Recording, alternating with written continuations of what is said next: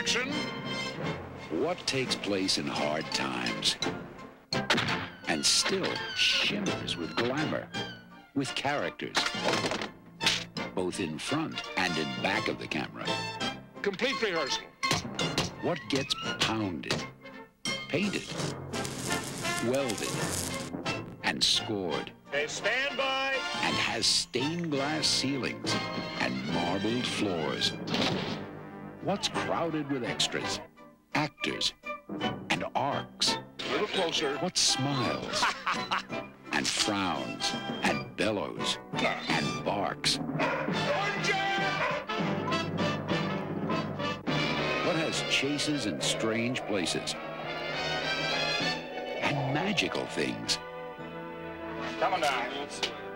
A bald billionaire and an orphan that sings. The sun will come out tomorrow, so you gotta hang on till tomorrow. What works all day long and on into the night? The party goes on forever. Let's do it once more. What takes lots of takes to get it just right? What's years in the making? It starts with an A. Of course, it's Annie. It's only a dream away.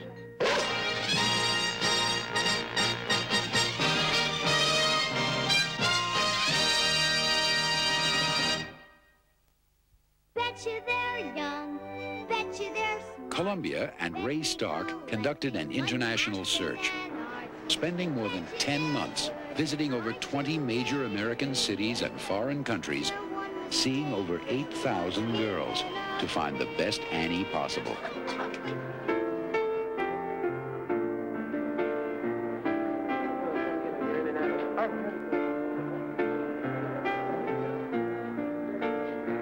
To tackle the job, Stark hired a specialist by the name of Garrison True, who, along with a dozen assistants, roamed the country looking for an Annie.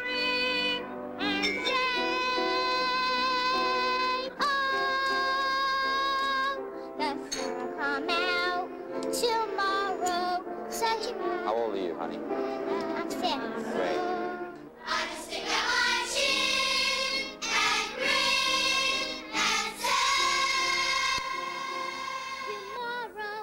Tomorrow, I love ya. Tomorrow, you're always a day away. Tomorrow, I love ya. Tomorrow, you're always a day away. Tomorrow, I love ya. Tomorrow, you're always a day away. Tomorrow, I love ya. Tomorrow, you're always a day away. From 8,000 little girls, only 9 could be chosen as semi-finalists. They were brought to Hollywood for more auditioning. They sang and danced under the guidance of executive producer Joe Layton. For it's a hard knock life for us. It's a hard knock life for us. Santa Street and we get it.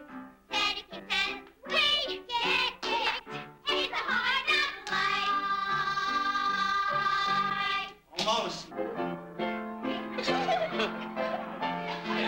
They took time out to do a few steps with the producer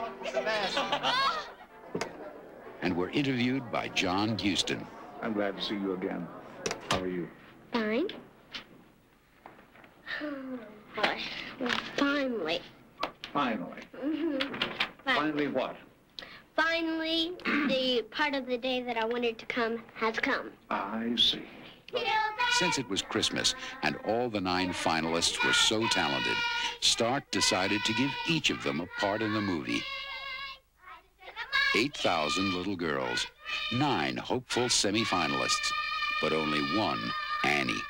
From the moment I saw her, I thought and hoped that she would be Annie. From the very instant I first saw her, Miss Eileen Quinn.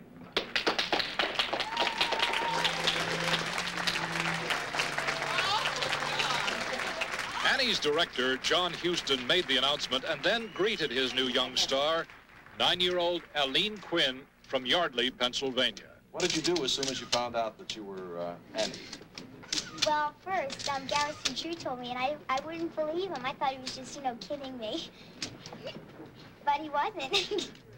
Eileen, who lives with her parents, grandparents, and younger brother, has, for the last 6 months, been appearing in the Broadway cast of Annie, but ironically, as an understudy to The Orphans.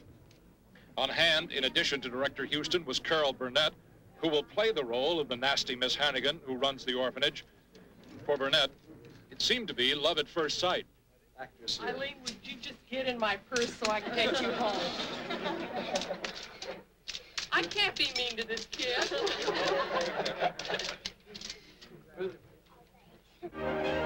Audition time has come and gone. I'm glad that's over with. We'd like to make that very clear. Boy, am I excited. When do I start? We'll need you on the set at dawn. Dawn? I better set my alarm. I'm gonna like it here, I think. Scene 1 will shoot from 10 to 4. All day long for one scene? Make sure you know your lines, my dear. Leaping lizards! Look at all these pages. Your dancing lesson is at 5. Gee, Hollywood sure keeps you busy. I think I'm gonna like it here.